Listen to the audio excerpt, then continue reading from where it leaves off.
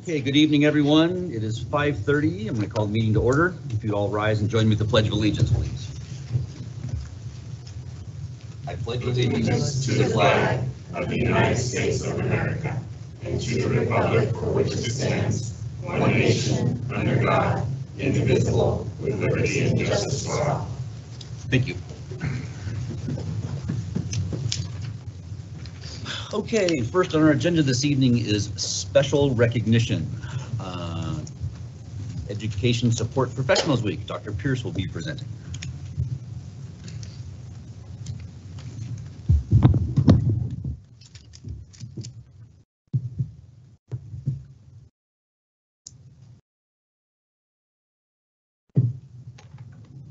Okay, well, we do have special recognition tonight because it is Education Support Professionals Week, and it's exciting because we have some education support professionals here to actually be recognized during recognition. So we appreciate you all being here. And just to share some information with the board, when it comes to our staff in Kennewick School District, we have 545 paraeducators, 140 transportation staff, 105 nutrition services staff members, 144 secretaries, and 151 maintenance and operations staff who are educational support professionals who work with our schools and our students to help provide the great education that we do here in KSD. We've got PSE, Public School Employees Leadership here. Some people here, but I wanted to recognize all of the leadership for paraeducators. It's Brandy Straight and Melanie Stong. And Brandy is here. And you can at least wave, Brandy, and be recognized. Okay. There you go. Transportation, Peggy Morgan. Peggy's here. Yay, Peggy. And I want to make sure, I knew for sure that Brandy and Peggy were going to be here tonight, so I want to make sure I didn't leave any of the leadership off, but I want to recognize everybody. Stephanie Wright from Nutrition Services. I just want to make sure nobody snuck in on me here. Melanie Tackett for Secretaries. And Jeff Richmond for Maintenance and Operations. Okay, all right, so that's our PSE leadership, who we collaborate with and work together with. To help support employees, and we've got a number of employees here, and so if you're here to be recognized, could you just raise your hand so we know who you are, and we're going to give you a big round of applause.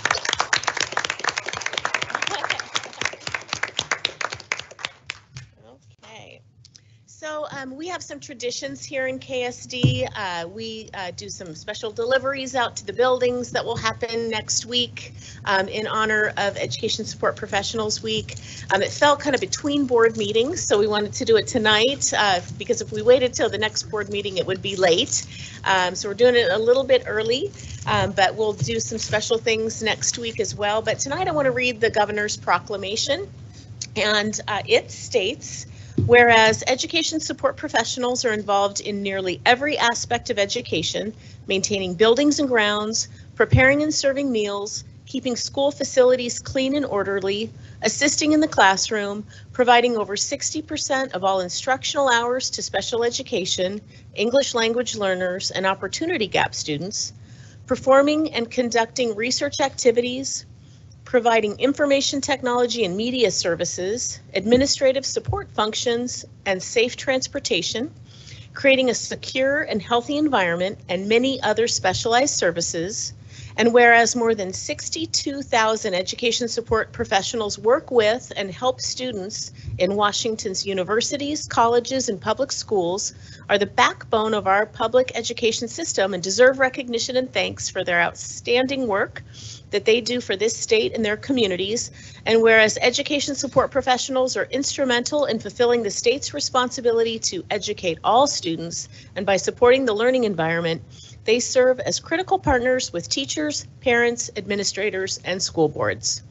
Now, therefore, I, Jay Inslee, Governor of the State of Washington, do hereby proclaim March 5th through the 11th, 2023 as Educational Support Education Support Professionals Week in Washington, and I encourage all people in our state to join me in this special observance.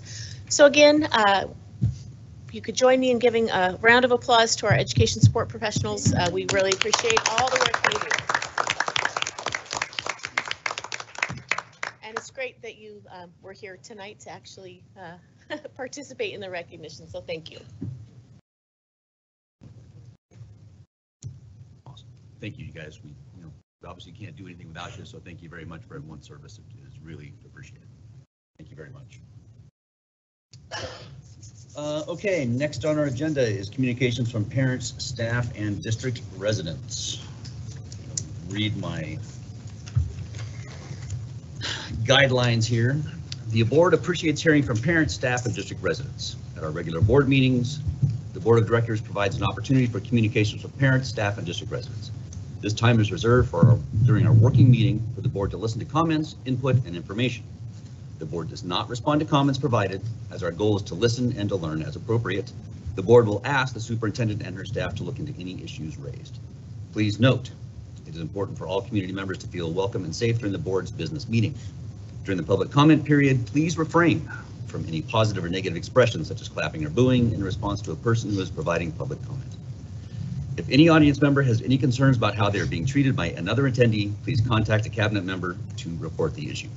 The board does not take public comments on issues related to personnel or individually named staff members at board meetings. However, you can email the board with any such comments.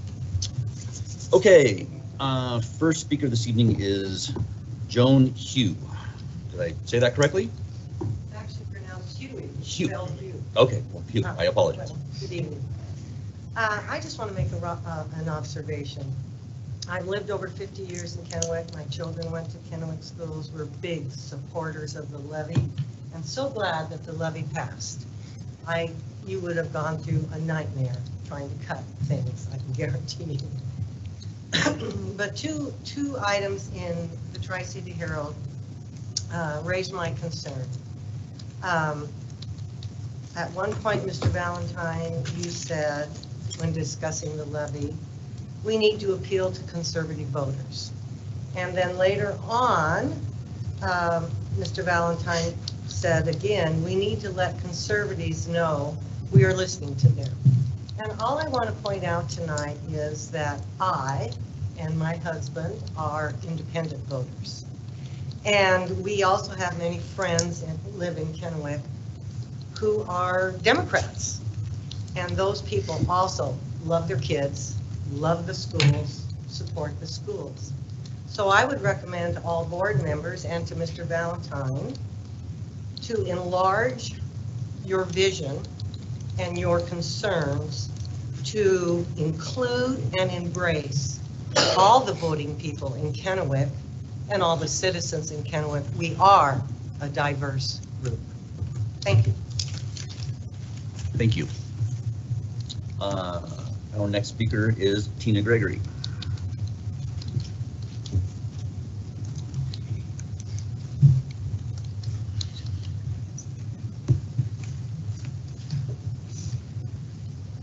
Tina Gregory. I'm very concerned that 3 of you can't stand up for our children. I still believe the only flags in the classroom should be the American, school mascots, and curriculum. Since we are allowing religion back into the schools, here are flags for any teacher that wants them, free of charge. Please don't discriminate against them. I would also like to start prayer in the classroom and a prayer month. We have a Gay Pride Month. I'm asking that we ban all pornography books that are in our schools. We have books that show adults and children having oral sex and detailed positions. They need to be banned immediately. Taxpayers don't want to pay for these things. I know children are confused and seek sexual things. It's not the responsibility of the school to teach them. The great push for the trans, pills, and mutilation are not acceptable. These are life changes. Minors shouldn't be coached to do these things. They can't buy alcohol, cigarettes, or vote. The school's job is to teach basic academics. In all the sex ed push, let's teach abstinence. God has a plan for every person, life. Satan has a plan also, death. Life and death are fiercely competed for our devotion. The subtle ways the enemy achieves his agenda in our lives, he deceives, lies, corrupts, brings shame, And then he dangles temptation to us to do things that will kill relationships and destroy families. God has given us everything we need to overcome the enemy's schemes and become conquerors. Our Lord always makes a way for us. The flesh sets its desires against the spirit and the spirit against the flesh. So many children are suicidal. This breaks my heart. They are beautifully and wonderfully made. If they open their hearts to our Lord, he can give them peace and understanding. I will continue to pray for our children. They need to know they are loved. For we do not wrestle against flesh and blood, but against principalities, powers, the rulers of the darkness of this age, against spiritual hosts of the wickedness in heavenly places. And I'm glad the levy passed also. Thank you. Our next speaker will be Nicole Carberry.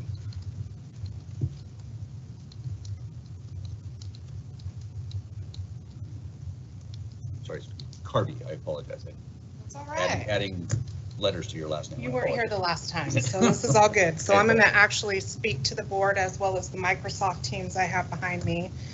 I want to make it clear, as you laid out the rules, that I can't acknowledge each of you individually, but I'm going to because there are legal matters at hand. You're going to be receiving an email from me based within the 10-day criteria that's required for the discrimination piece with the Kennewick School District. I want to ask if you were aware that the children who attend school within the Kennewick School District were required to pray to the Hindu gods based off the current curriculum in ancient history without parents' knowledge or consent, yes or no? Michael Connors, yes or no? Ron Mabry, yes or no? Diane Sunvik, yes or no? Micah Valentine, yes or no? Gabe Galbraith, yes or no? Patty Lord, yes or no? Well, you're about to find out. For those listening and after getting those responses on record, I would like it noted that the KSD attorneys, Brown and Rio, are members of the LDS Church and were involved in the 2011 situation, as were you with my daughter. That speaks to the premeditative component regarding intent. They are also the city prosecutors for the city of Richland, and I'm sure we're all aware of the resist the recall vote. My name is Nicole Carby. I own a consulting business here in the city of Kennewick, and I, for one, want to thank you for unmasking our children and also not requiring forced immunizations. Thank you for your time. Thank you. That is all we have for in-person speakers. Do we have anyone online that's wishing to speak this evening? Nope. Okay, perfect. Thank you very much. Next on our agenda is the consent items.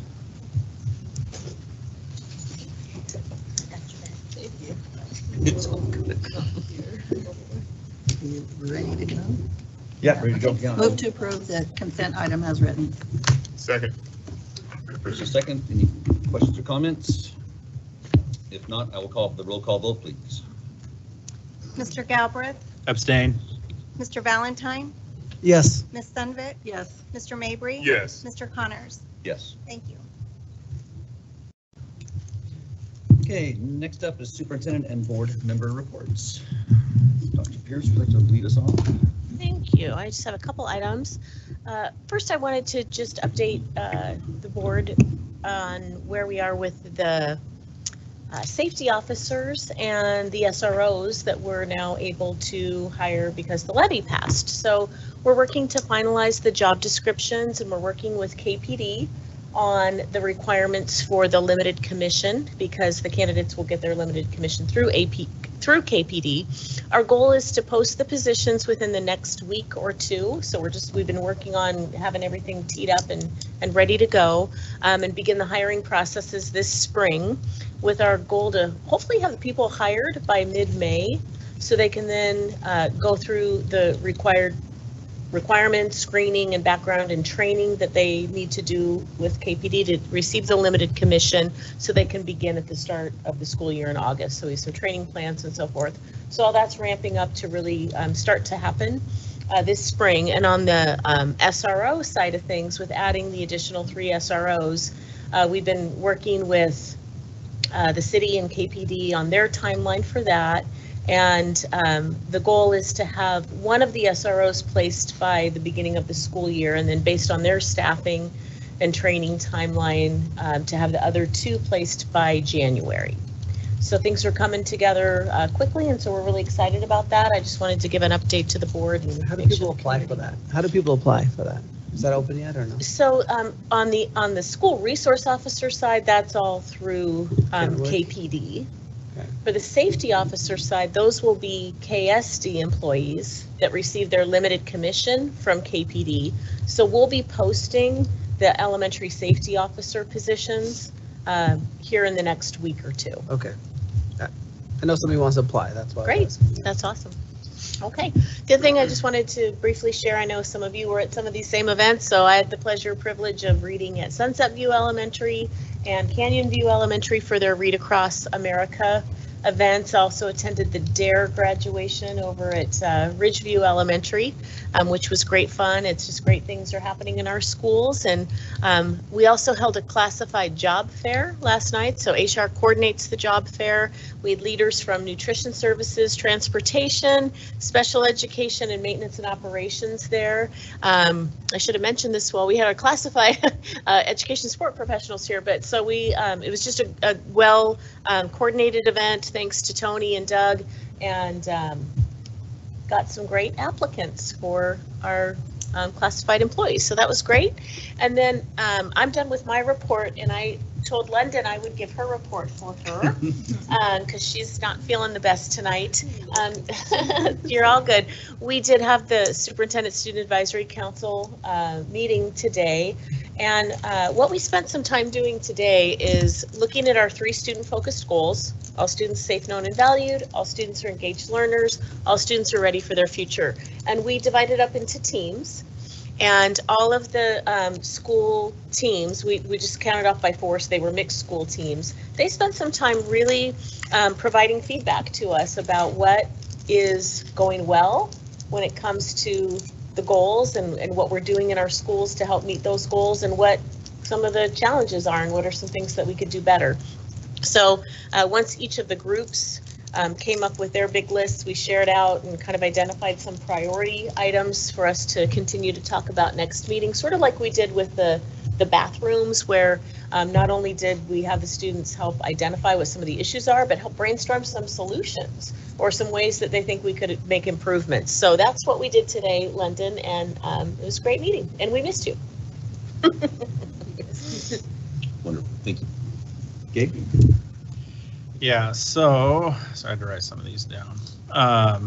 So I also got to go and read to some kids at Sunset View, 2nd grade group, which was fantastic.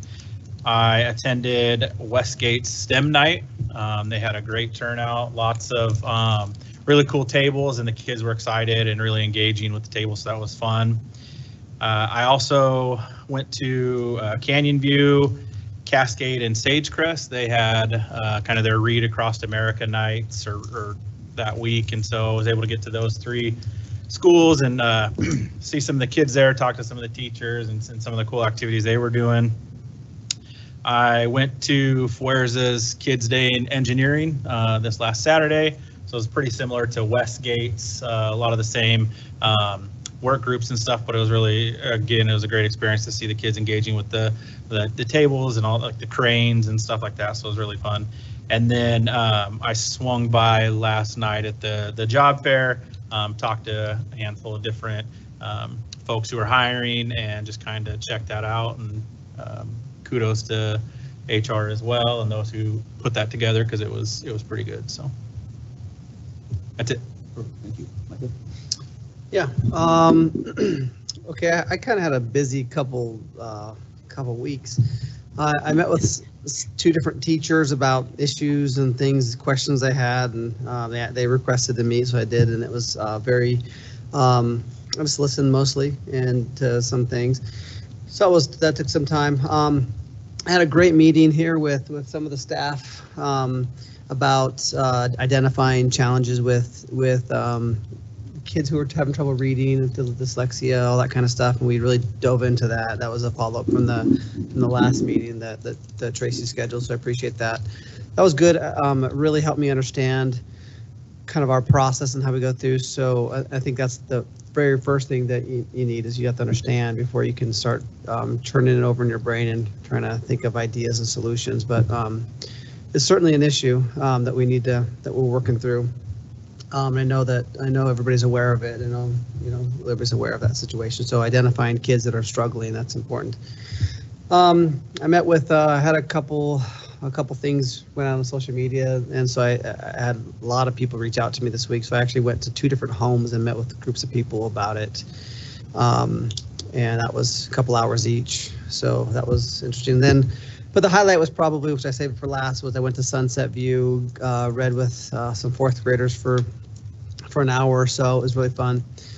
Just such smart kids. They even taught me a couple things. I actually didn't. I'm kind of embarrassed to say this, but I didn't know why there was 13 stripes on the American flag. I actually didn't know that, but a 4th grader taught me why that's the case.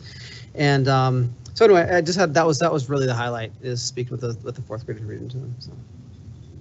Thank you. Diane? So I'll start also with the Sunset View reading. And so I had a group of kindergartner and 2nd graders combined, but and Sandra Lee is the librarian there, and so I have to give a shout out to Sandra. So there's this word onomatopoeia, which is when the word makes the sound that the sound would make, so like splash or whoosh. And so I'm reading and it says splash, and this kindergartner says, oh, that's onomatopoeia. And I thought, oh, I'm like really impressed. And then at the end of the story, it's the little boy is going to go back and do something again. And a 2nd grader goes, oh, that's a circular story. And I was so impressed that, not that kids know that, because kids can learn those things, but that is obviously great librarians do great things, and that our kids are learning those kinds of things. And so it was great to read, but it was great to see their learning too. So I've done 2 of the WASDA networking hours, the legislative rep networking hours, and I did write to Patty a little more about what we've been talking about. And then I attended, and Mike and Ron were also there with the WASDA and WASBO Legislative Conference and Day on the Hill, and we got to meet with our representatives, Connors and Barnard, for a short period of time before they rushed off, and I appreciated them giving us time, even in their packed time, to tell them, what we need and what our students need, and that was important. Key Connections, always our monthly meeting where we're talking about keeping kids from partaking in drugs and alcohol and what we can do if they are. Trying to think, a TriTech the Future Chefs competition. It was the 2nd year I did it, and this year was different, and there were 3 fruit salads that all came in for 2nd and 3rd, and it was great because it was supposed to be healthy foods that kids would like, and I thought, great. So that was very exciting. And then that evening, I went over afterwards to Carmichael to the Math is Cool 5th grade championship, and I have to give a shout out. So Vista came in, Linda, if I'm wrong, straighten me out on this. So Vista came in 2nd place in the top category. Cottonwood was 1st place in the mid category, and the Lincoln students, it was their first time in competition. And so that was very exciting. And our Kennewick students were the mentors for them. And so I appreciate them doing that. And it was, gosh, it was so exciting. It was filled with parents, and people were, it was like going to a huge sports venue. It was so exciting, and everybody was very excited. So I loved going to that. That was fun. So, yeah, I think that everything I did, except for maybe having to stay in the hotel that I stayed in, that was icky when I went to Olympia. Everything else I did was great, but that hotel was bizarre. Thank you. Ron? I want to add Representative Blinky to the list of people that was very receptive in Olympia. And also want to say, make sure you write those books that you read with the kids in your log. You get credit for it. Good point. All right. That's all I have. Mike, can I say one thing? I would just feel bad if I forgot the TriTech kids. I also went to that that thing with Diane, and those kids were awesome. Like, they made some really, really cool desserts, and they did fantastic. I think your daughter was there, and she was great. She was like really funny and kind of a ham, and it was really a good time. Yeah, they stopped inviting me. They invited me the first year, and I was a horrible judge. That I'm out. Oh, no. They kicked That's all him right. I out. took too long. It's hard. It's really, really hard. It was, and but I learned my lesson, and I don't get to come back. And then you didn't get the swag bag. I though, did. I which did. is I got very nothing. cool. I was told me to have a nice evening. Anyway, so I also went to Olympia to go lobby, which was interesting. It's always fun to go hang out with those guys and listen to what they have to say. I also went to Sunset View, which was really fun. And it was interesting talking to the principal. She was really, really nice lady. And she's like, God, I can't believe you all came. I'm like, all you have to do is ask. I said, if you ask us, we're all probably going to come. I said, for me, I've got a business I'm running, got things to do. I said, if I don't have an appointment, I'm probably not going to go. But if you tell me to come up, we'll always come. So if you guys want us to show up, just say. So anyways, great. I read the kindergartners. So they were right up my alley. The other thing, I also stopped in at the engineering day at Puerza. I didn't even know what was going on. I just swung by to check it out, and it was fascinating. They had over 350 kids go through on Saturday, which I thought was fantastic. I went in at 2:30, and it was still packed.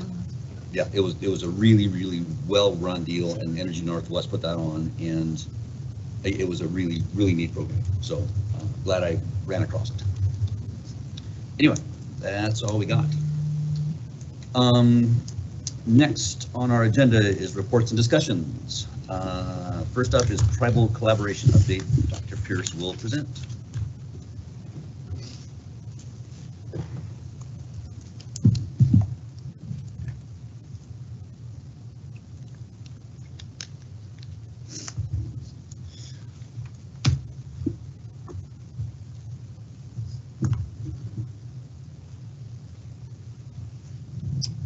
Okay, I want to take this opportunity to provide an update on our tribal collaboration, primarily with the Yakima tribe.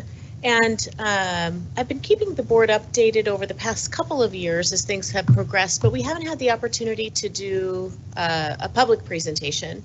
And so we wanted to do that tonight. And I do want to say that originally Mr. Arlen Washeen's from the Yakima tribe was going to be here tonight as well. Unfortunately, he had a last minute situation that's preventing him from being here. We're going to schedule him to come to a future meeting in the spring, but I still wanted to go ahead and give the update because we have some committee work coming up, and so I wanted to make sure that the board is aware and the community is aware of what we are doing, and then we look forward to welcoming Mr. Washeen's to a future meeting. So as you know, over the past 2 years, we have really worked as a school district to strengthen our relationship with the Yakima tribe through the consultation process, associated both with the continued use of the Kennewick Braves mascot and associated with curriculum-related efforts and just relationship building and strengthening of understanding within our school district. Through that consultation process, the Yakima Tribal Council did approve the ongoing use of the Braves mascot, and we were able to share that. That happened in December of 2022. And they approved a land acknowledgement, a district land acknowledgement, which highlights the district's respect for the Yakima Nation and the ongoing commitment to continuing to build the relationship with the tribe. So I'd like to share the land acknowledgement, which states Kennewick School District rests on the ancestral lands of the Confederated Tribes and Bands of the Yakima Nation and recognizes and honors the people of the Yakima Nation. We honor the Native peoples who are tied to the land through history, legends, and culture. We acknowledge their descendants who live here and continue as protectors of the land, rivers, lakes, and inhabitants of the surrounding area. This acknowledgement is a sincere commitment to show respect, continue to build relationships, and ensure our students learn tribal history and sovereignty curriculum in our schools. So this land acknowledgement is one that can be read and will be read before like big district events and so forth to acknowledge our commitment and relationship with the Yakima Nation.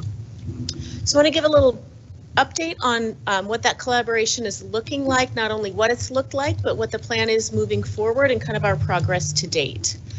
So this was our team, and so you'll see I'm in that picture along with Mr. Matt Scott. Robin Chastain was there, I think she was taking the picture, and Mr. Chris Chellen, who's with us tonight, of course, Kennewick principal.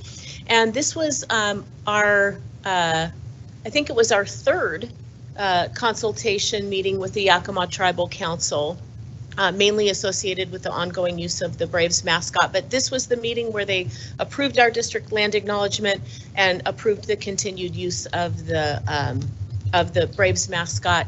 Mr. Washines is in the picture right here.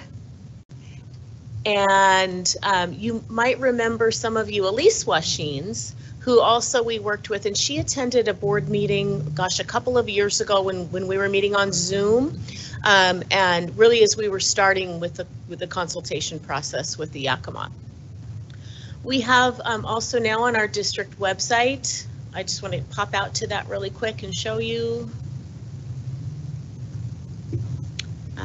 We've got under our community tab information about tribal collaboration, the committees, and I'll speak to those in just a minute, that we're forming, the work that we're doing, the process around the Braves mascot and the history there. That'll take you over to the Kennewick website, and you'll see that same picture there.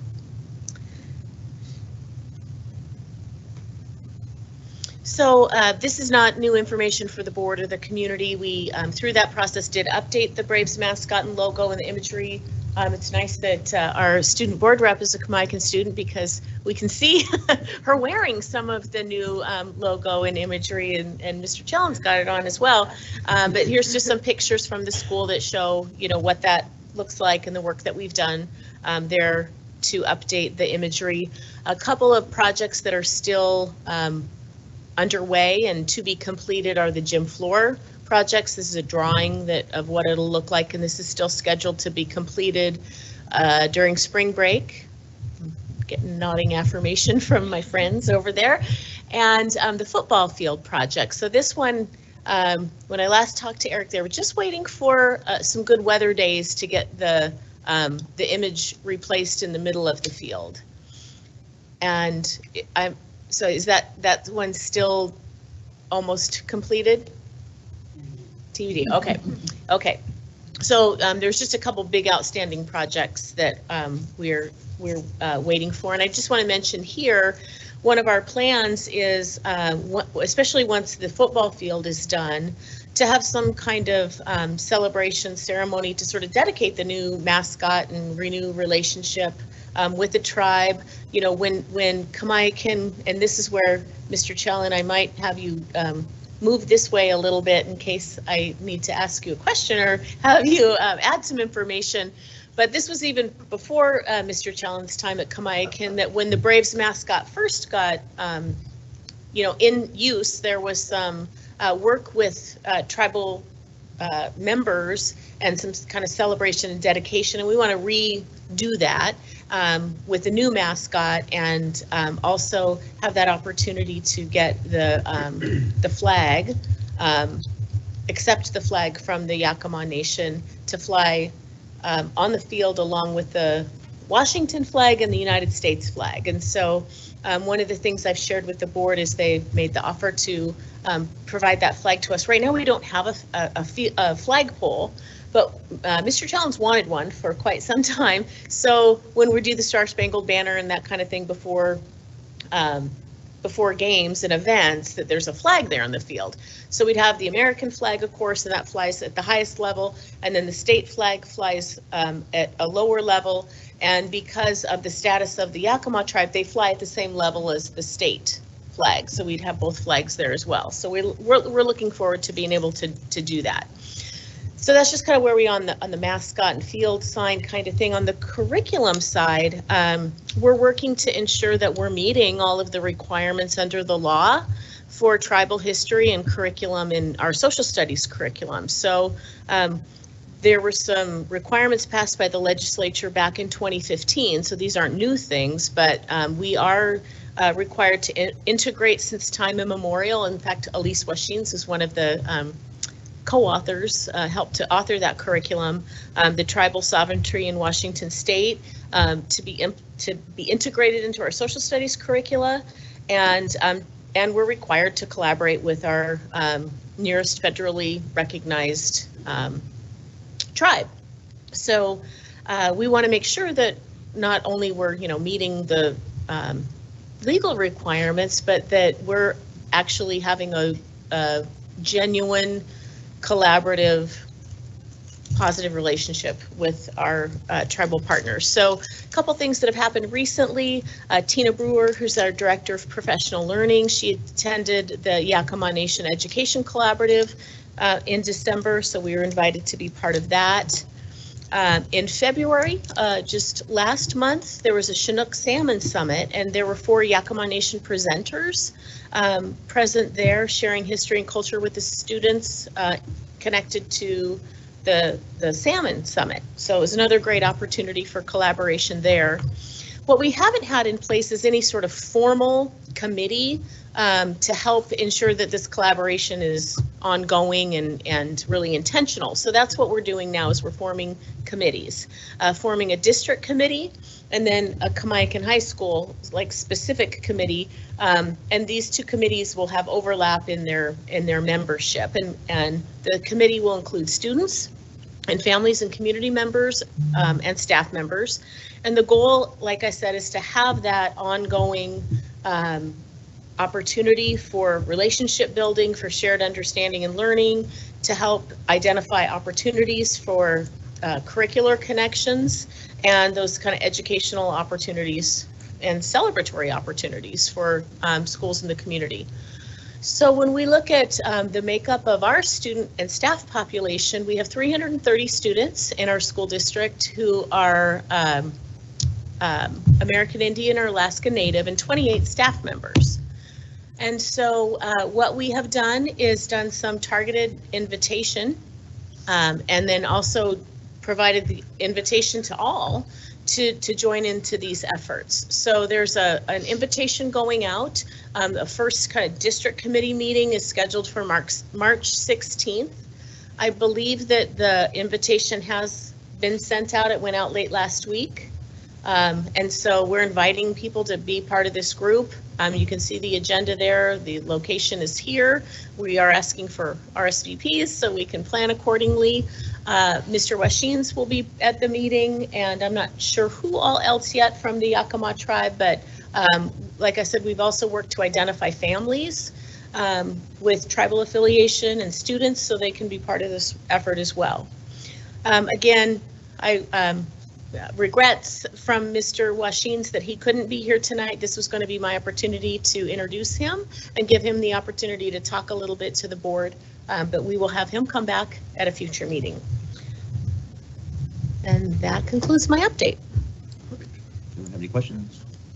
Yeah, I just have 2 quick ones. I can't remember, is this state funded now since it was a state law, or are we paying for the update to the gym floor and the turf? Yeah, the state is paying for all of that. Okay. So when the law was passed by the legislature with the mascots and logos and everything, they provided some grant funding. So basically we're just, we get reimbursed for all the changes that we're needing to make from the state. Including all the athletic gear that's been repurchased and all correct. That stuff, right? All okay. of it. Mm-hmm. Okay. And then with these 2, with the basketball floor and the turf floor, is that the last of it to kind of get us into compliance with all these changes? So moving forward, we're in compliance. Mm-hmm. I'm looking over to my friends here and just kind of verifying. I believe so. Is that correct? I'm looking at you, Chris. Those are the last 2 big items. It feels like every time you walk around, suddenly you'll see the Kennewick arrow and go, we took that thing down. Or so it is an ongoing process of things that have just become white noise. That as soon as we find it, we replace. Gotcha. Okay. Okay. But the 2 big projects, I mean, we've replaced signage and uniforms and yeah. So it's been a really, educational and positive experience for us as a school district. And what we're really looking forward to is just continuing to strengthen that collaboration and make sure we've got a real good, positive relationship with our tribal partners. Sorry, I had one more. So what about the other schools? So like, does Southridge have anything up that has Kennewick, like in the gym, like banners or logos, or like, I know in some gyms they have like the team's name and maybe images. Are the other schools aware and have made those proper changes throughout, like maybe the So I MCC think, or something? like, if there's, that's actually a really good question. In terms of like banners that had something historical, like at the time that was the logo, right? I don't know that we've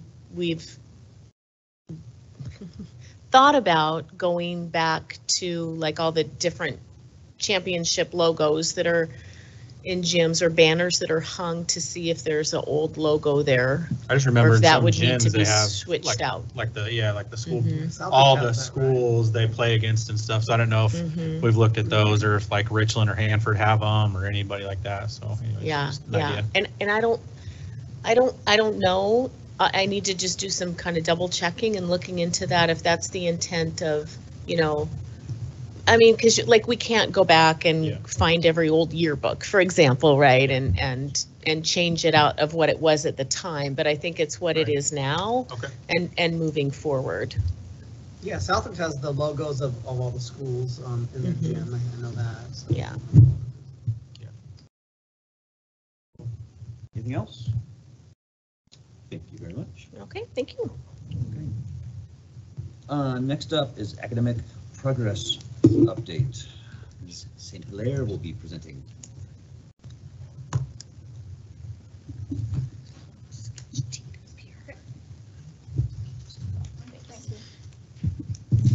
All right, good evening.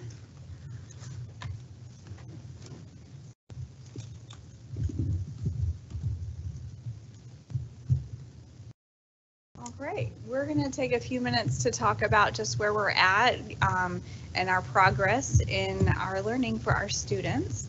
This is tied to one of our strategic plan goals that all of our students are making progress, both annual growth and meeting grade level standards. Tonight, we're going to kind of review what some of our performance indicators are and then how we report them throughout the year. And it's going to be pretty high up for all grade levels. Some of the performance indicators we look at, we have them for each grade level.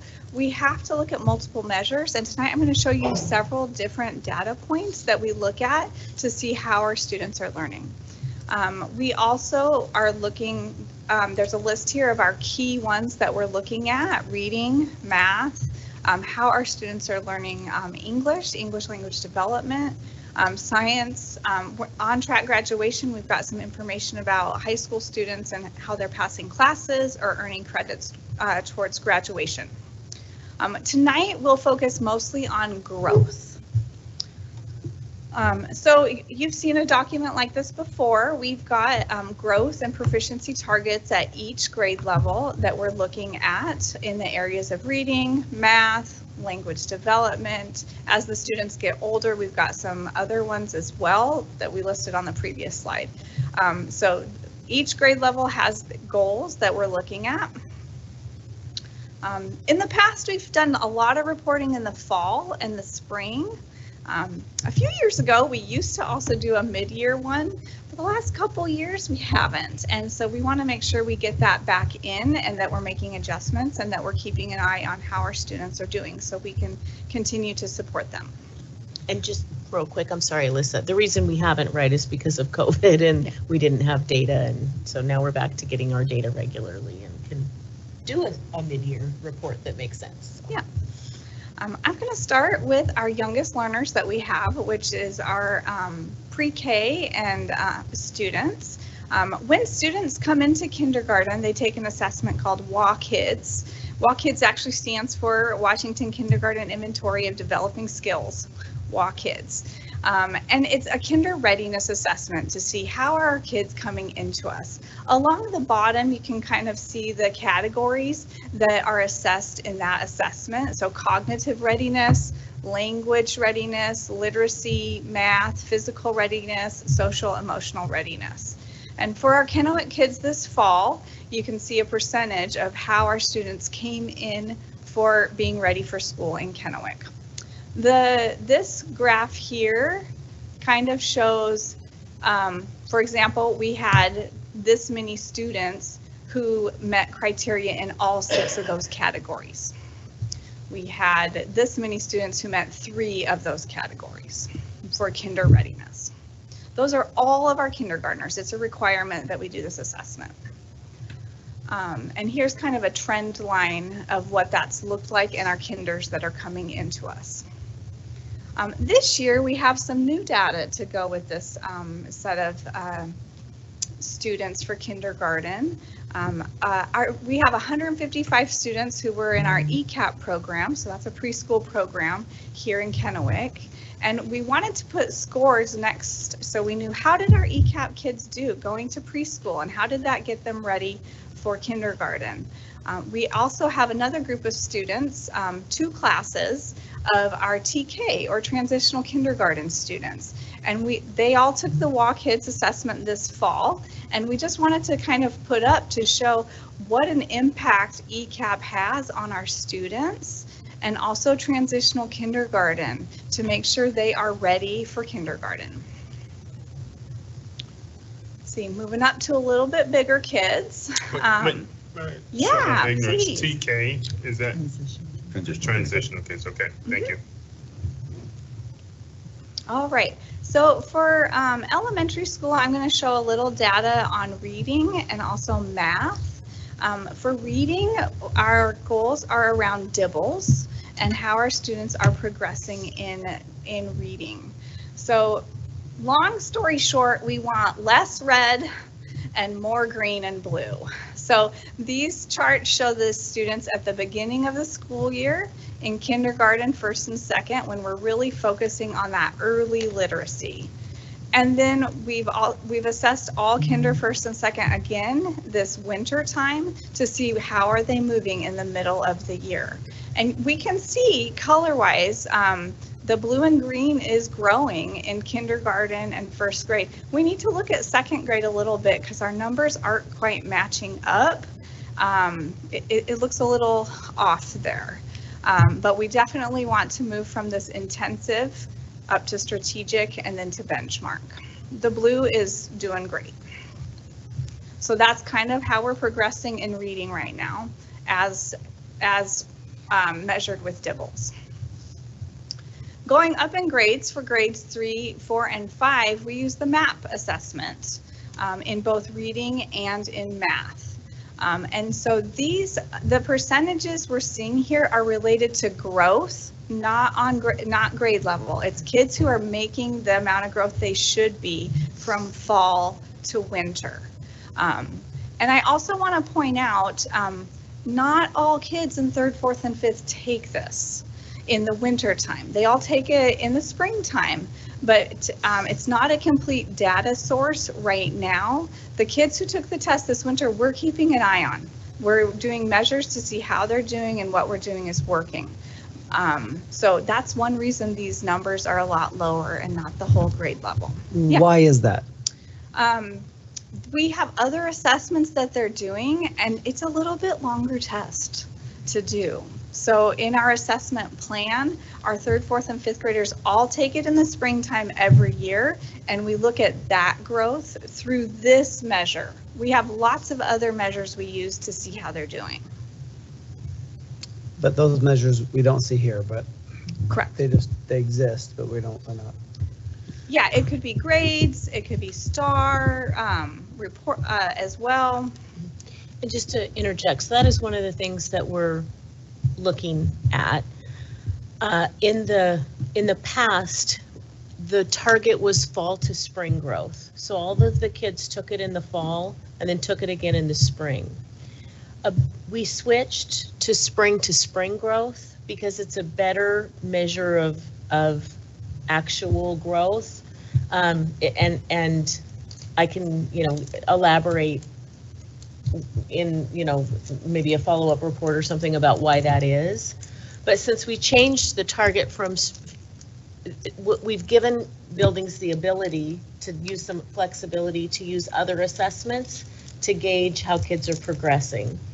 But every student's still going to take the map in the spring, and we still look at, did you grow from spring to spring? Did you make a year of growth? So how are they progressing in those other? So right now, other ones that we Right. Yeah, so right now, 51% of our third graders have made their growth. Well, that's Of the students Of who these took. were of the students who tested. took a map, but I'm saying, Yeah, I'm asking about the yeah. others. So that's the thing that I was going to loop back to say that we're working on. Either what we need to do is ensure that if schools are not using MAP and they're using STAR, or they're using the interim SBAs, which are also fine assessments to use, we don't have a good mechanism right now for collecting that data to be able to report it at mid-year.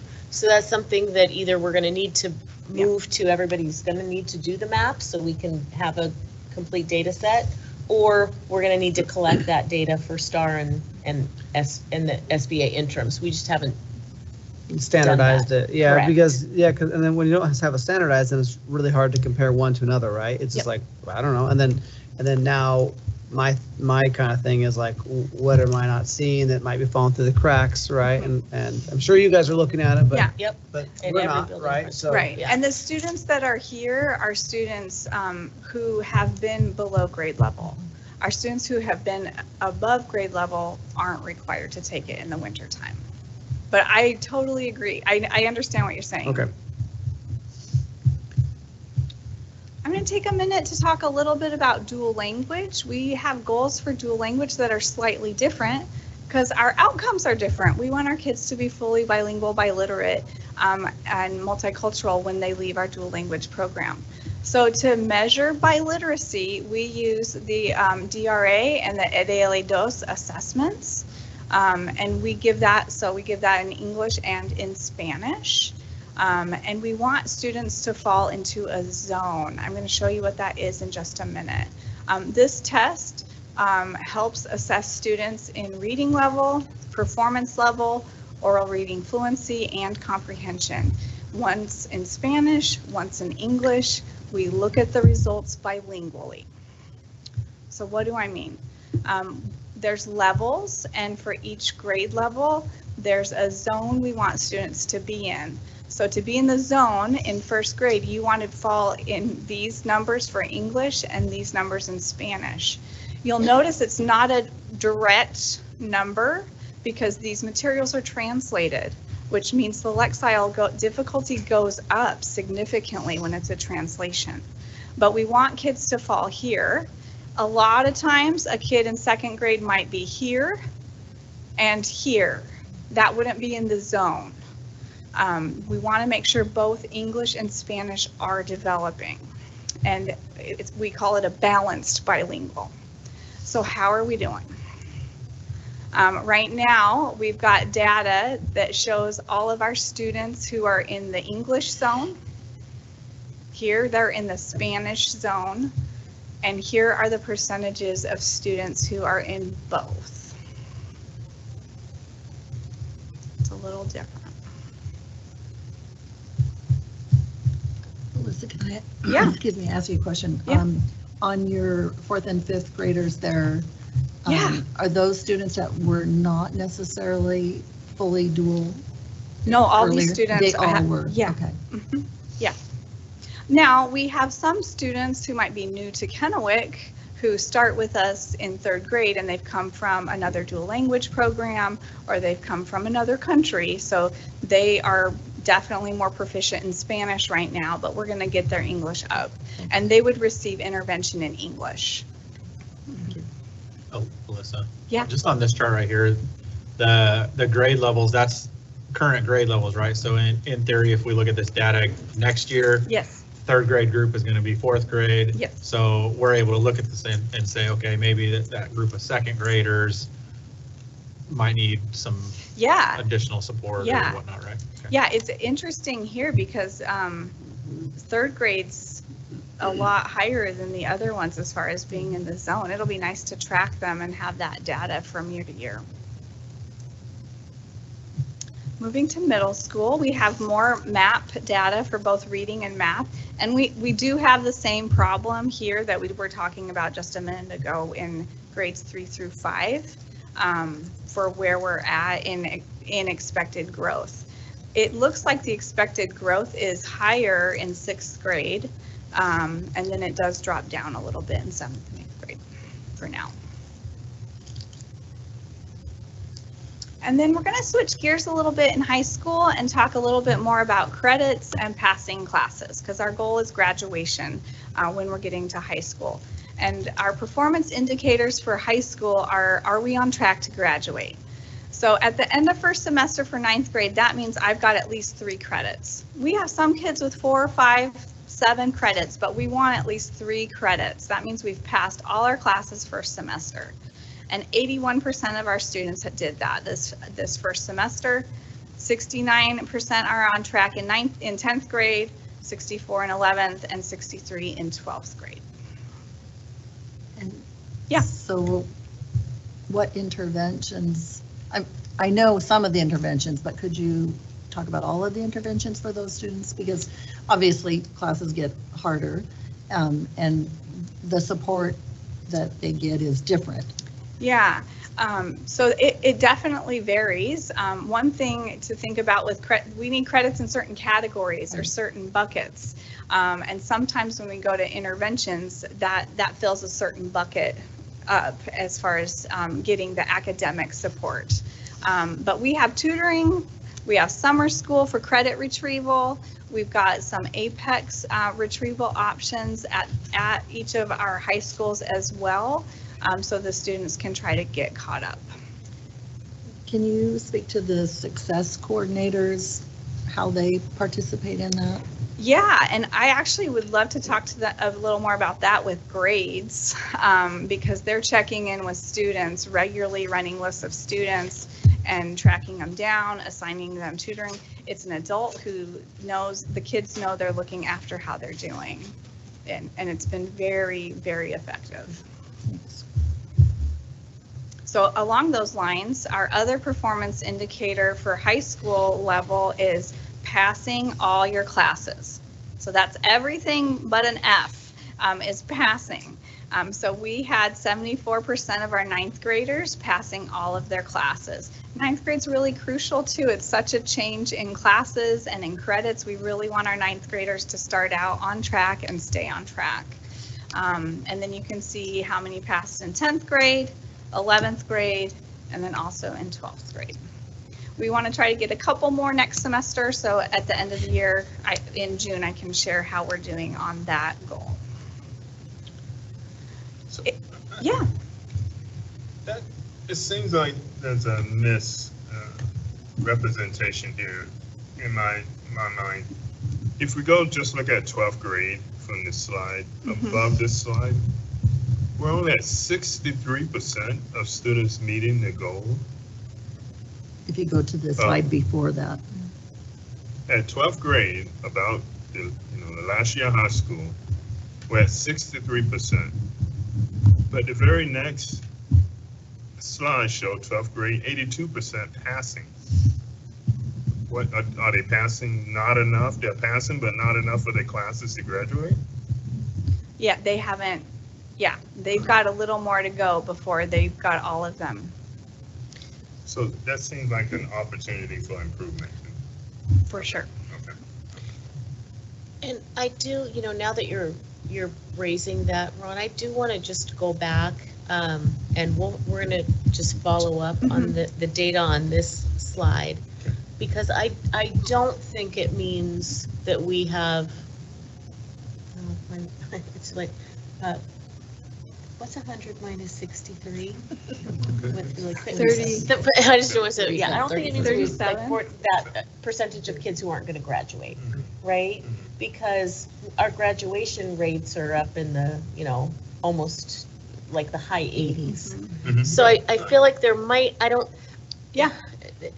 there's things that happen on the transcript too. I mean, you do have to earn 24 credits, However, there's personal pathway, there's all these rules and different things that I just wonder if we dig into the data, it might show something a little different, because it seems like a little bit of a, too big of a gap. What it's telling me is that 82% of our seniors are passing all their classes as a senior, right? So they're earning the credit. But, yeah. So, But, yeah, so we're just gonna follow up and dig into that a little bit more and Yeah, because make sure we're reporting. I think I'm not proud No. to present that to the general public, be honest with you. If I was a parent, a ninth grade student going to Kennewick schools, I would be concerned about it at 63, 60.60. And just being Yeah. honest. And I know that you also have attendance data to go with that. And off the top of your head, because I know you always know everything. Oh, no. You know, the more our students are not with us, the less they have the opportunity to learn. And so lately, have we had any big measures to try to increase attendance? You know, a couple years ago, we had the big attendance matters and all of that. I haven't seen a lot lately in a big push. I know that's a push in every school. But. Yeah, I know there are some pushes. I can't speak exactly to them. Why don't we give you, I can follow up on that too, because we do have some attendance campaign work underway, start at the beginning of the year, and then one of our goals this year is to have it continue all throughout the year. And there's also just been a push to help a better understanding of all the attendance rules and interventions around the community. They're not called Community Truancy Board, but it's like the Community Truancy Board efforts and all those kind of things. So let me get you a mid-year update on that as well, just in a board report. That would be good. Okay. can I ask real quick too? So I'm a freshman. I walk right into school, 0 credits. I fail one class my freshman year. Now I'm 1 class behind, and there's no wiggle room to gain that credit back necessarily because I got to take 6 classes every year.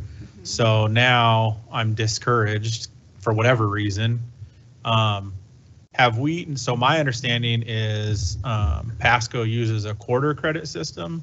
Is it trimester? Or trimester, I'm sorry, yeah, trimester, which allows for a little wiggle room. Have we ever, and maybe some on the board, you guys have talked about this at some point, but have we ever thought of that, utilizing that system to allow for some of that wiggle room? Legacy does. So if Legacy is doing that, I mean, there's lots of reasons kids might fail a class, but if they fail it as a freshman, they might be discouraged enough to just not want to continue because they don't see any light at the end of the tunnel. So on the trimester, I'm not aware of any, I don't know the history on that, so I can find out. I don't know if anybody. There was talking years ago, Matt was here. No, I just wanted to offer a couple of things on this slide, and then we can talk. So remember that these are the credits, like this is what we track in terms of students needing to be on track for graduation. But we had kind of a big event happen over the last couple of years that has knocked that off a little bit. So we are seeing that less of our students are on track as seniors, but there are still these opportunities. So the GRU waiver is one opportunity where it helps students who maybe weren't able to attain credit during COVID. And then the next slide that showed the grades, I think, Mr. Galbraith, you're exactly right. It's students are passing, I mean, that's passing grades in all their classes, but they still may be deficient on the 21 credits. So they're passing their classes. So they're 2 kind of different data points in regards to that. So that's why that gap kind of exists. And then the third thing I would add is just, we have started having some discussions, because when we started with the 24 credits, we had a couple of years to go with that, and then we had COVID happen. And we have some concerns as we look at this data, and we may need to revisit that. We've had some discussions in K-12 just around the trimester system and the ability that it provides students with more credit earning opportunities when we when the 24 credits first came on board, we had the discussion. I recall that the board discussed that, and we decided to stay with the semesters and see if we could expand credit earning opportunities in middle school and those types of things.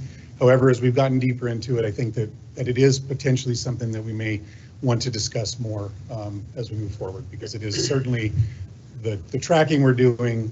We know we have some opportunities for students to graduate with less than 24 credits that are afforded us, but those opportunities are going to be going away. So we definitely want to be paying attention to that. But just a couple contextual pieces I wanted to add. I have two questions. You might have the answer, but I want Gabe to finish first. No, I'm good. Yep. So my two questions are, again, in regards to credits, and this isn't the main thing you're talking about, but it touches it. So like there's like sports, for example. Some of these kids are 3-sport athletes, they're playing, they're varsity lettermen for many years, and they're still required to take two PE classes. I just kind of think that, is there an opportunity there to do something? I mean, it seems kind of crazy that if you're playing sports every single day for the school year, that you have to also take PE, and then when you can take something else. There seems like an opportunity, or there's a lot of church classes, regardless of the religion, that can we make that an elective somehow? So now we give these opportunities that where some kids can, and there might be other ones I'm just not thinking of, but is there? Certainly. So we do have currently a policy, part of our graduation policy 2410, I believe it is, that outlines the opportunities that students have to earn PE competency credit. So they basically are excused from doing PE if they can demonstrate competency. And for those students who participate in sports, that is one way that they demonstrate competency. So if they're participating in sports, they are able to attain competency credit. And is it really that cut and dry? I mean, because I've heard it's a little more difficult. Mm-hmm. So like, well, there is a performance piece that you need to do. There is a testing portion, but as far as the physical component of that, there's two parts to PE. One is the knowledge portion of PE, and one's the physical portion. So what the law says is that students can ask to be excused from PE, and if you're excused from PE, you still have to show competency in both the knowledge portion and the physical portion. If you participate in directed athletics, that can check the box for the physical portion, because you're like physically doing or something. Yeah. You still have to pass the knowledge portion. I think our friend London here is whispering in my ear that in her experience, the knowledge portion of the PE assessment is challenging, and students have expressed that it's hard to know what materials to use to study for the test and that kind of thing. So that's something that we're looking at. But that's how, and then if you pass the knowledge portion and you've participated in sports or directed athletics, you can get PE credit through that venue, and you don't have to be enrolled in a course. You can take no PE credits, you still get that credit. It's it's an annual, because you have to have 1.5 PE credits of the 24, and then a half a health credit. So this doesn't have anything to do with the health credit, but it does cover the 1.5 PE credits. But this is something that you do on an annual basis as a student. So you earn a half a credit, half a credit a semester. Okay, and then the church type things, there's religious things that kids take. Is there any way to make that an elective? Right now, there's not currently any avenue under the state. Is it a board state law? rules. It's all state board driven. All of our graduation requirements are to make that credit bearing, to my knowledge. I mean, we can certainly double check on that and dig into that. What I will say is there is, and we just are waiting for the OSPI rules around it, going to be opportunity for students to be able to earn credit through work, elective credit through work. So I think statewide, there is some effort to look at what are opportunities for students to earn, what are other avenues for students to earn credit. I'm just not aware of one. That was my third thing right that, there is, something like that. Yeah, can we just dive into that and look and find all those different ways? There are 2 other ones as well that we have. We have world language competency credits. So students who speak another language other than English can test for and get up to 4 credits. And we test, like, I want to say over 30 students a month with that one. There's also a computer competency assessment to get that graduation requirement. Okay, I just would encourage to push this to our counselors, and because I just, from what I hear from kids, they're not, this isn't really happening. They're stressing about these credits, and there's all these opportunities, you know, there's not a lot, but there's a few opportunities, and maybe there's more. We look into it. Maybe it's like communicate this to our counselors to help them be creative and offer these. And you know, we want to make sure families and students are aware too, right? So it's of all of the opportunities. So we agree. Please continue. Thank you. Yeah, I was going to talk a little bit about MTSS, but we can do just a little bit, or we can move on. Okay, so it's just an opportunity to talk a little bit about MTSS. If you've heard that, it stands for Multi-Tiered Systems of Support. There's some great visual aids that talk about this. We really want at least 80% of our students in Tier 1. That means 80% of our students are having success in core content, passing classes, learning, making their growth, they're on grade level. We've got some students who need just a little bit more, maybe a little more time, maybe redo something, hear it another way, have it retaught to them. That we don't want to have a huge number in there, but we do have those kids who just need a little bit more, and we would say that's kind of Tier 2. This can be for behavior, it can be for academics, attendance, social emotional. Dyslexia. Exactly. And then for our more intensive students, we have them at the top of the pyramid. We want that to be small. We don't want schools to be an inverted triangle.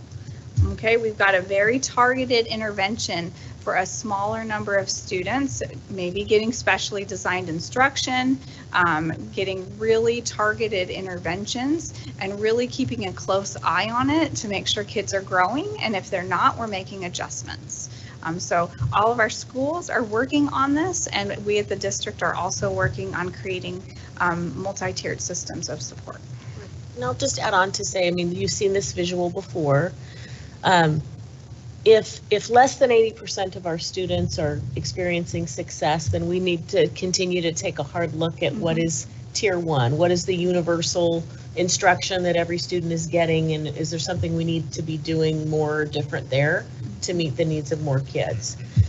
When it comes to like Tier 2, graduation success coordinators, there's people, there's programs, you know, partnerships. There's those things that we do in our schools, the tutoring, all of those kind of things that would fit into that Tier 2. And then if those things aren't working, then it's that Tier 3. So we just like to, this whole MTSS system is an approach, right, to how do we make sure that the needs of all students are being met, nobody's falling through the cracks, and it pertains to, like Alyssa said, it's based on behavior and academic and social emotional needs, because they're all tied together.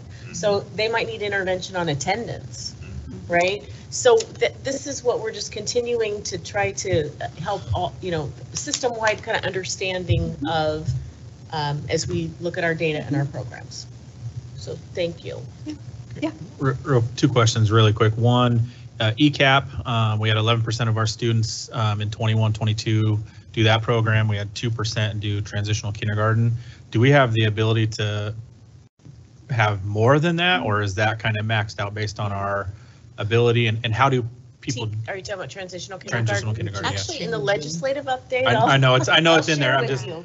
No, but it's a great, I mean, I can actually But how answer do- that Yeah. in legislative Yeah, update. we have 248 slots, I think, in ECAP right now. Some aren't going to kindergarten. They'll be in ECAP for 2 years. And we get that funding from DCYF. It's not through OSPI and K-12. So they apply for slots when they're available. And if we can take more, we will. Right now we have all of them filled that we have. Awesome. Okay, awesome. And then just the last question is probably more of a data request. Do we have just the specific percentage of kids who are in 3rd grade passing math, 3rd grade passing writing? Is that the OSPI scorecard, or do we? Because this showed a lot of like maybe the kids that weren't passing or that were above grade level, but I'm interested in just seeing where we are in the core subjects with kids on grade level. So I just want to remind the board, this is something that we update and present in the fall of every year, and it's on our district website. So, okay. And so I just want to show you where it is. Perfect. And anybody else who's watching here. I don't know what this is doing. I know, why is it doing that? Okay.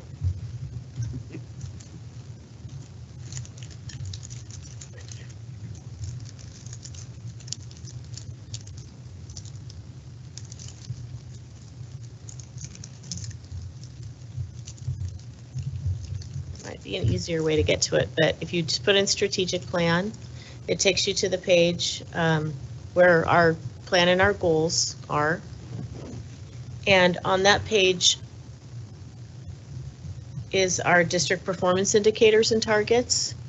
And there was one snapshot of it in Alyssa's presentation, but this is where we have all of the data that you're looking at. So for example, if you want to know, well, this is one way to look at it, and I'll show you another way too. But like if you want to know how many of our students are meeting standard in math for grade 5, here's our current data. I think that's like just how many are passing. Yep, Yeah, that's that's- this. yeah. That's this Canadian data. Past the standards, state just assessment. So that's right here. Another way, and we can send you this, but you can go to the OSPI. Anybody can go to the OSPI report card Yeah. and get the data there too. But we track it as part of our performance indicators. What you can do easily on the OSPI website is look by school. Yeah, right. Yeah. Yeah. Okay. Any other questions? All right, thank you. Thanks. Thanks, Alyssa. Thank you, Elizabeth. Okay, next item is the 23-24 preliminary budget. Mr. Roberts will be presenting.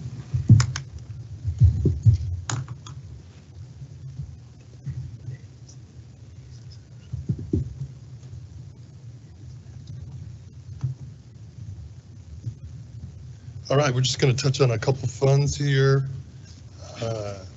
Transportation we're going to look at, and the debt service fund. Some of these other funds we'll catch later in the next 2 or 3 months. And the transportation vehicle fund, so that's where the state gives us money based on the number of buses we have and depreciation, and that's how we fund replacing our buses. Buses are depreciated over 13 years, and based on their formula and that depreciation, we're going to get about $1.2 or $3 million this year. The state did increase the replacement cost they were using for the depreciation. Used to be about 120,000, I think it's up to around 148,000. Still quite a bit less than what it cost to buy a bus, but resulted in a little more money for us. The fleet is 139 buses at August 31st last year.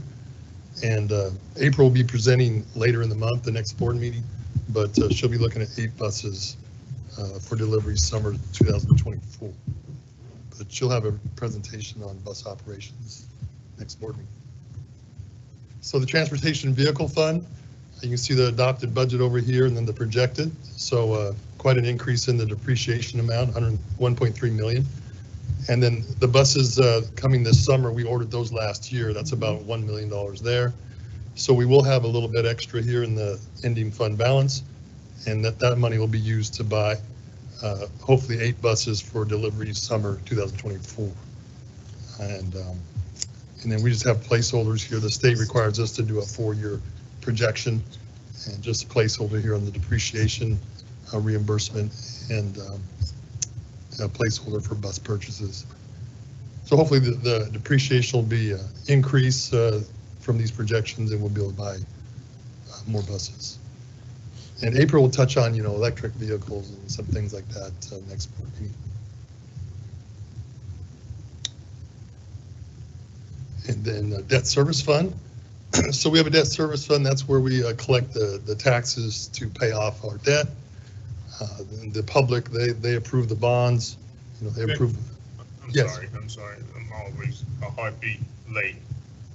Transportation, when we have those buses coming in, Mhm. what become of the old buses? They surplus them, and April normally would say on her presentation how many they're going to surplus. There are buses that are, you know, they require a lot of work to put back in play. They're not getting any more depreciation on them. Generally, they're usually just not used a lot anymore. But So when they're surplus, are they sold, or is that revenue that's generated by the sale of the old buses? So we have to surplus them by state law, and sometimes we will sell them, people will bid on them. We don't make a lot of money on them. When we do surplus sale in the summer, there's all sorts of furniture and different things. Okay. Thank you. So back to debt service fund. So when a bond's passed, say it's 100 million or whatever that is, the debt service is projected, and we provide, you know, levy rate kind of amounts to the public based on what that will cost them. And then here in 22-23, pretty close to budget, the local taxes collected to, you know, pay off that debt. 17.25 million is what we expect to get. That converts to about $1.38 per thousand. And that goes to pay the bonds, principal and interest coming due. So this year that's 16.3 million. And then it looks like down here, oh, that's quite a bit of money, but this is as of August 31st, these numbers. And we have to make a debt payment every December. So in about December 31st, this number is about $1 to $2 million. And based on rule of thumb, that's what we're supposed to have there. And then we make another debt payment in June. So you can see the projections out here and some of the debt. Down here, it drops off a little bit. Our debt decreases, and that's why you see this reduction here. And if another bond is ran, this would change. So this is the debt outstanding up here. Total principal outstanding 184 million, and you can see the total debt service. And then debt capacity, school districts by law can only issue so much debt based on the law. 5% of assessed value is the limit, less whatever principal's out there. So we're well below the debt limit. We have $446 million that you could go out and try to do a bond. And then here you see the levy, the history of the levy rate to fund the debt. About $1.38 here, 2023. It should be pretty level here. And then down here it drops off. And this is where we discussed, you know, do we run another bond, take advantage of that? And that's what we'll be working on, projecting those costs, you know, for those projects over the next year, involving facility committee, probably even the bond and levy committee, as they're a big part of it, school board. So and that'll be done here the next 12 months to try to figure some of that stuff out and bring it back to folks. So any questions on the debt service or transportation funds? That's really about all I had. Any questions? And these numbers, you know, you'll see them again in June when we do the budget. They really shouldn't change much. If there's anything significant, I would point that out. We'll have some more meetings as we go through some of the other funds. Fantastic. All right, thanks. Thank you, sir. Okay, next up is a legislative update. Dr. Pierce.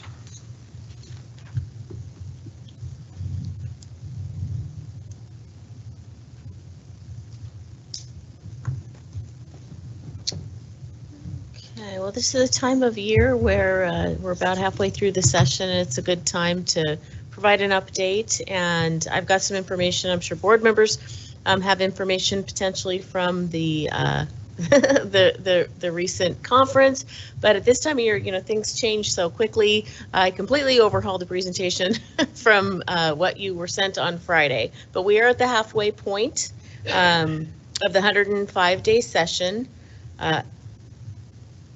Sine die, I always have to think about how to say that, or final adjournment scheduled for April 23rd. Just as a reminder, the board has an annual process for setting legislative priorities, and these are the priorities that we really stick to and speak to as we're working with legislators during the session. Some of the key issues this time around focus on special education funding, transportation funding, and on transitional kindergarten, which we saw a little data from tonight. So that's the focus of my report, and then board members might have other things to share related to other bills. But just starting with education funding, special education funding, the problem is that currently the statewide gap between what school districts spend and what the state provides statewide is $800 million gap. And in our districts, it's about a $2 million gap. And I think that's still about what it is. Yeah, we have pretty good enrollment increase this year. About a $2 million gap. So there are two bills, a Senate bill and a House bill on the table to try to address special education funding. It's always good to try to make inroads. Neither of these bills come close to closing the gap, but would provide some additional funding. So one of the bills is the Senate bill. The second substitute version of 5311 passed the Senate on March 3rd. It's now in the House and it's been referred to the Education Committee. This bill increases the cap that's currently in place from 13.5% to 15%. It does provide some multiplier increases at 1.12 for the students who are in the gen ed setting for 80% or more of the school day, and at 1.06 for students who are in the gen ed setting for less than 80% of the school day. For safety net, the high needs safety net staffing that we can apply for, beginning in 23-24, this says that that eligibility is if the cost for providing the individual education for the student is 2 times the average per pupil expenditure, if the district's less than 1,000 in size, so that's not us, it'd be 2.2 times the average per pupil expenditure for districts like ours with more than 1,000 students. A couple other parts to this bill is that it says that OSPI will develop an allocation and cost accounting methodology to ensure that the funding is essentially used as it should. Apparently there's some discussion at the legislature or feeling that from some legislators that districts aren't necessarily appropriately using their special education funding, which is certainly not the case in any district I know, and certainly not the case in our district. But that's been some of the discussion. And the other part of this bill says that there'd be an education ombuds assigned to each ESD region, and that the role of that person, they don't work for the district or anything. They serve as an advocate and a resource for parents and families. They could attend IEP meetings and things like that. So those are sort of the key parts of this bill and where it stands today. The House bill, the first substitute version of 1436, passed the House on March 2nd. It's now in the Senate, and it's been referred to the Early Learning and K-12 Education Committee. This bill eliminates that funding cap, and it does it in a phased approach. So for 23-24, it would be at 14%. It would then increase to 14.5, then to 15% in 25-26 and 26-27, and then effective 27-28, that cap would be eliminated, and essentially any student who qualifies for special education would be funded. The district wouldn't be capped at the current 13.5%. It also has a multiplier. It's a 4-year phase-in. I won't read you all the numbers, but you can see that for students who are receiving special education and in the gen ed setting for 80% or more of the school day, you can see what those multipliers are for the next 4 years, and then what the multipliers are for the students who are in the gen ed setting for less than 80% of the school day. This bill also includes some language about OSPI reviewing disproportionality and assisting with inclusionary practices, professional development for school districts. So we've been working to, increase inclusionary practices and ensure that our students who need to be in the gen ed setting they can be appropriately as much as possible. And then this one also, again, it's that kind of accountability question that's coming up in the legislature about use of funding. This one has JLARC conducting a performance audit of the state's special education system. So there's some accountability measures there. So that's where the two special education funding bills are. I also included some information provided to us from Dan Steele from WASA that shows, again, what the current multipliers are and what OSPI is requested, and then what the kind of original bill had, and then what the current version of the bill has. So you can see that, the multipliers requested by OSPI, given the funding gap, were quite a bit higher. In the original bill, they were higher, and now they're coming down to be lower. So, I mean, it's all about money, and the legislature's got to figure out, how much money can go toward helping address this issue that's a real issue that districts are facing. The next slide shows the House version of the bill, and that same kind of multipliers, what the OSPI request was, what the current multipliers are, what the state request was, and then how that has kind of changed with the different versions of the House bill. And then of the two current bills as they stand currently, just looking ahead to fiscal year 24-25, which would be our school year 23 to 25 budget. It shows what those multipliers are in kind of comparing those two bills.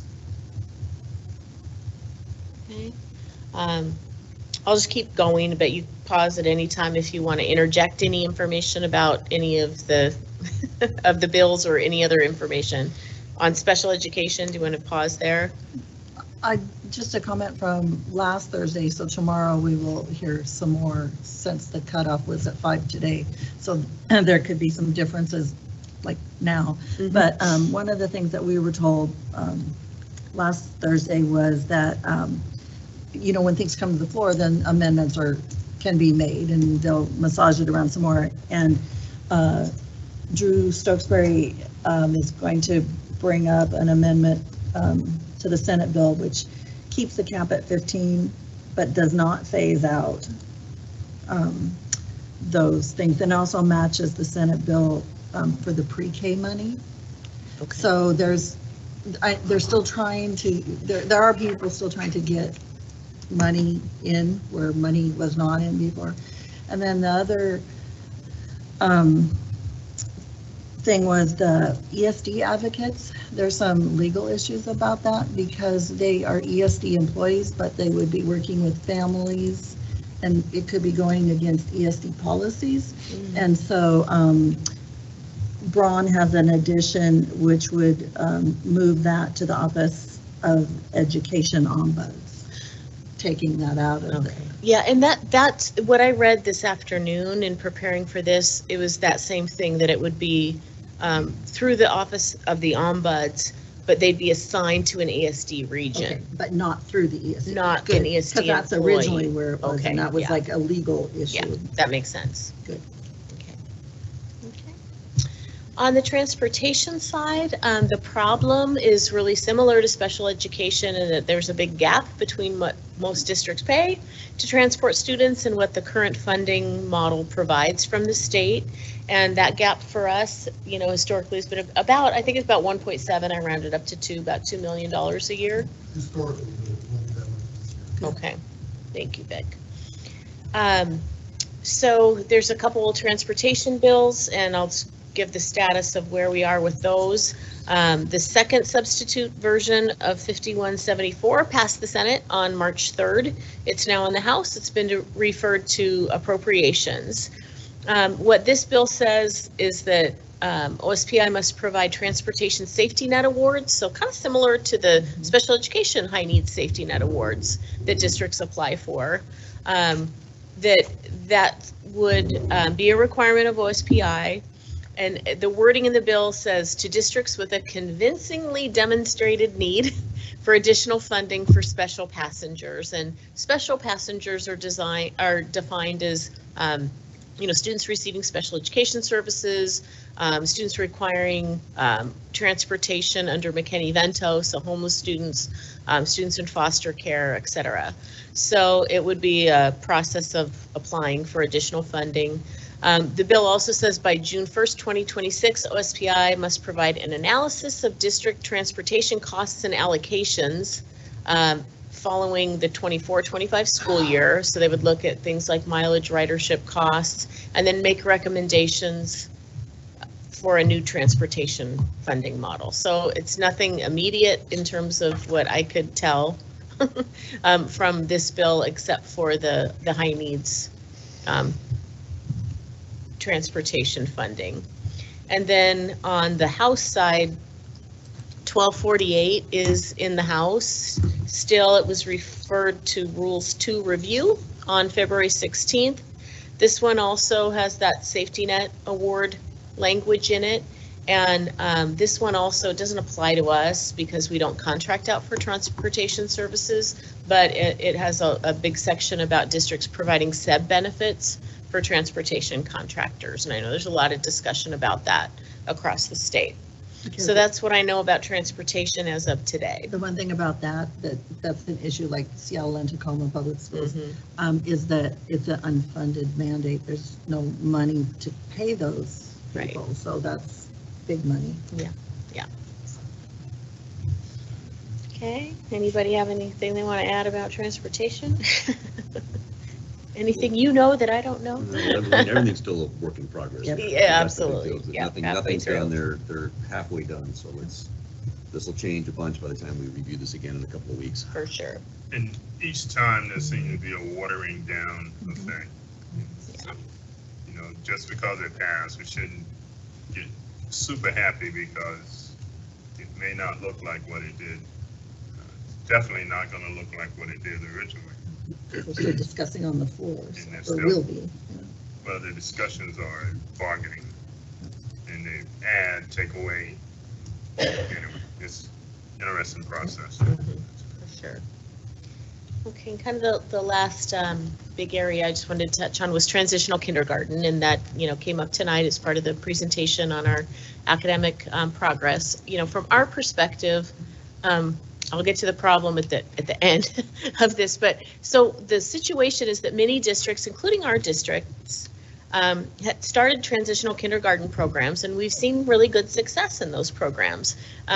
In an analysis of the statewide data from fall of 2022, OSPI found that students who participated in transitional kindergarten outperformed their peers in all 6 domains. And we showed you data tonight from our students that shows that same trend, right?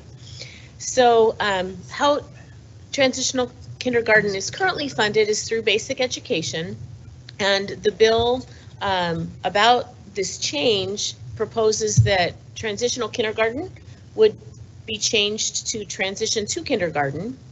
It changes the funding model, so it takes it out of basic ed funding. It changes the teacher certification requirements.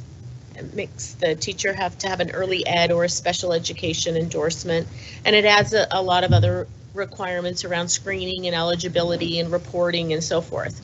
And so from our perspective and many districts' perspective, kind of the problem is the current model is working and we don't see a reason for it to be changed. But the reality is that I think that there's some kind of territory disputes between early learning and K-12 and, who should have sort of ownership and control. And, if you're not quite in kindergarten yet, are you part of early learning or are you part of the K-12 system? So we're kind of caught in the middle of this, I think, larger statewide issue. But from our perspective in many districts, it's like we're seeing good progress with what we're doing. We'd like to be able to continue it, but it doesn't look like that's going to be able to happen. The transitional kindergarten substitute, it's the second substitute bill, passed the House on March 6th. It's now in the Senate, and it's been referred to early learning and K-12 ed. Like I said, it eliminates transitional kindergarten, replaces it with transition to kindergarten. It separates the funding from the current basic ed funding model. It freezes the number of programs that could be started, so we couldn't add, expand our current, we have 2 classrooms right now of transitional kindergarten. We couldn't expand them, and then by 2024, we'd need to convert those to transition to kindergarten.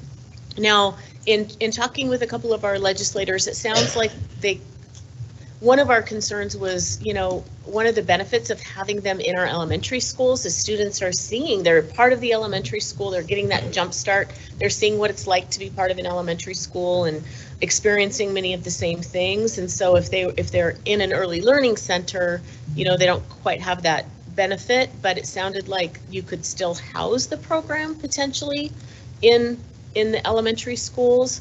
Again, it does change the certification requirements and things like that. So again, it's all still in progress. We're still trying to kind of figure it all out and see what the impacts would be. But this is one of those things that I think came about as a larger statewide issue, and unfortunately kind of catches school districts in the middle who started down a road and are seeing some success, and now we're going to have to potentially change everything. So any other comments on transitional kindergarten? Quick question, what is our cost for transitional kindergarten here right now? Just ballpark. Well, we have two teachers, 2 classrooms.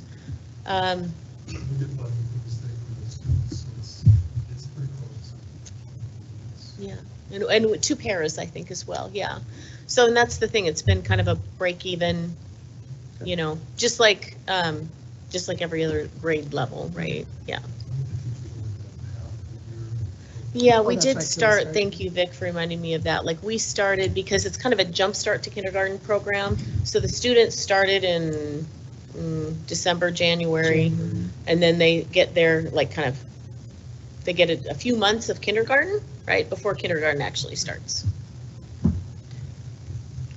So one of the things on the second that they said was that OSPI thinks, and so that makes me nervous, but OSPI thinks that most districts who are already, having those programs would gain funding, but there was no specification as to how that's going to happen. It was just OSPI says.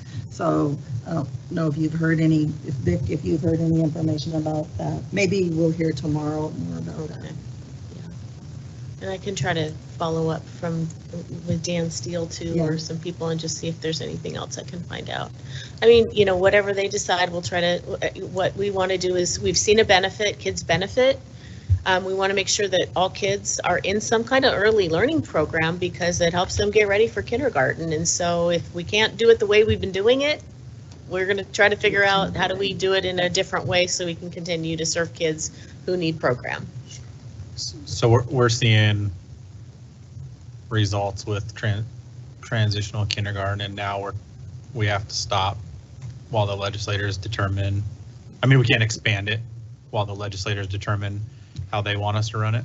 If this bill passes, and the governor signs it, then it would freeze the number of programs through the current biennium. So, and then we would have a year, that's how I'm understanding it, to transition from what we do currently to the new transition to kindergarten. That's correct. Which may not be tremendously different. I mean, we'll see, because they're still talking about what age kids and who, and it's a little confusing. I think there's some confusion there. I'm confused. I'll tell you right now, it doesn't make sense, but. Yeah, and this is split amongst the legislator too. I think there was 40 no's on this bill and 55 or 57 yeses. So, there's been a lot of energy from districts and who've had their programs even longer than we've had ours, and really don't want to have to change because they're seeing it's working. It's kind of that local versus state. And I think there was theoretically, and I use that word carefully, but there are places that are not doing anything, and this was a way to make it happen, perhaps. And so, like you said, those who are already doing it and they're having great experiences and great turnout from the students are caught in the middle when everybody else will be doing that. So, you know, things change, right, every year. So it could change next year if they do something this year. Okay, and then just finally, just a couple other, you know, bills of interest that we've kind of been keeping an eye on. The isolation restraint that pertains to special education students that passed the House on March 7th. The universal meals passed the House on March 2nd, and the prejudgment interest died in committee, which is a very good thing. Although, as they say, it will be back next year, just like it did this year. Yeah. And so that's all I have, but the board might have other information or observations or the not. Universal meals is only K-5. K-5. Sadly, for this year. So the event that everyone went to, the three of you guys went to, and talking to our representatives, and so then how is that working? Are they're speaking to all their potential school districts within their purview and gathering feedback to make their vote or whichever, right? So when we met, it wasn't just the three of us. It was all of the 8L, well, not all of, but it was many of the 8LD districts. And, you know, a lot of the stuff, just like the 1479, that was the restraints, isolation restraints. Skylar Rude worked really, really hard. Just amended the bejesus out of it, trying to make it more palatable. Because again, they were trying to take away that tool. Yeah. And and again, that passed last night at like midnight, so I had no idea what it says. But I know that he worked very, very hard to get that to be something that we could live with. Right. And I think that's the big thing, is that a lot of the stuff, ultimately, with the makeup of the legislature, all we can hope for is to make some of these bills less bad. Right. And that's the most we can hope for. Yeah. Yeah. And I do want to say, you know, our legislators have been extremely receptive, wanting information, reaching out for information, and opinion on things. That's super appreciated. And I know that they've been working really hard. You mentioned till midnight. People have been, I think maybe Dan Steele earlier this week in one of our meetings mentioned, or one of the people on the Zoom, that they've been like up all night. They've been up for days. Till 2 in the morning for like 5 days. So we really do appreciate our legislators advocating for us. And accessibility. Every one of them that I talk to, they're accessible. You know, it's not like, don't talk to me, talk to my aide. You will get some of that if they're on the floor or something. Right. But, yeah, they're pretty accessible, and I'm impressed because they're usually taking notes also as you're talking to them. It's just not I'm listening to you, now you leave. I'm impressed. I don't know if they have me fooled or what. It went well. Well, one of the things that Representative Connors said, and Representative Barnard the same, is that one of the things that they would like to do after session, and our legislators have done this in the past, is there's a thing called legislators in the classroom, and they come in and they do, you know, a classroom or two, but they would really like to come in and spend not just a, you know, drop in, drive by kind of thing, but actually come in and spend real time in a classroom more than for 30 minutes one time. And so they'd like to really see things, especially things like the restraint or the meals or the specific transportation, those kinds of things they really want to see, because next year then they can fine tune those things. So I was very thankful, and made me feel good about that. They're really, you know, they're new, and they're really grabbing onto these things, and they're really working with us and thinking ahead. And so that was very helpful. Yeah, but I will say one thing. I was involved very early on that Senate Bill 5059. You don't wait for that meeting that we went to. You get involved super early when you first hear about these things, and let people know that, hey, that's not in the best interest of the schools. And then they hear it over and over again, and you know that's how you get persuaded. Yeah. You get the message over. If you wait till just last week, that might not be enough time to do something about it. Right, So yeah. it's- They can share it, and that's one of the things they talked about at that meeting too, was every region has different needs, right? And it's, if you don't hear, if they don't hear from their region, so they can't share it, then nothing happens, and they really do want to do that. Yeah. Perfect. Any other questions, comments? Not about this. I do have a question about something else. Something else? All right, well, we're moving along here. We got no unfinished business, no new business. What would you like, sir?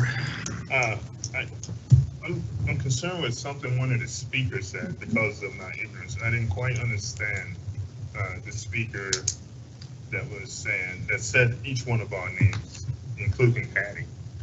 Poor Patty. Including Patty. I don't know what was anybody know what the ask was? I think it would be best for me to do a follow-up Okay. with the board If you would. and provide you with some information. Appreciate it. Thank you. Okay. Okay, so next, our next meeting agenda. So we've got the 23-24 preliminary budget. We have asset preservation and a couple of things that we'd like to add here. We've had a request here to talk about Southridge High School facility naming in the gym. And we'd also want to talk about policy 5252, staff participation in political activities.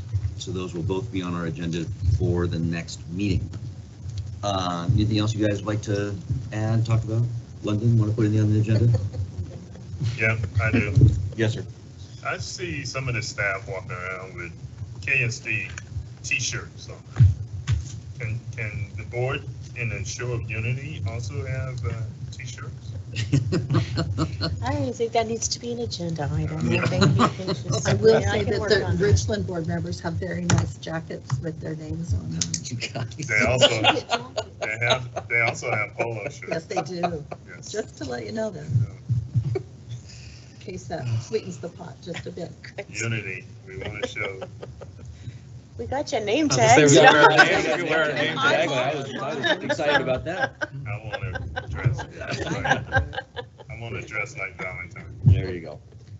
All right, if nothing else, we will adjourn the meeting. Thank you very much. Thank you.